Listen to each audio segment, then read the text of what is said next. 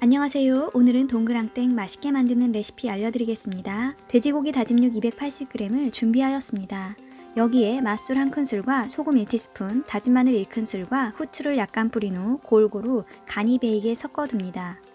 두부 500g은 물기를 제거하고 으깨준 후 양념에 재워두었던 돼지고기와 섞습니다. 여기에 양파 반개와 홍고추 1개를 다져서 넣어줍니다. 감자 전분 3큰술과 소금 2티스푼 반 정도 넣고 골고루 주무르듯이 섞어줍니다. 파 20g과 부추 반줌을 송송 썰어서 넣어줍니다. 처음부터 넣으면 풋내가 날 수 있으므로 마지막에 넣어주는 것입니다.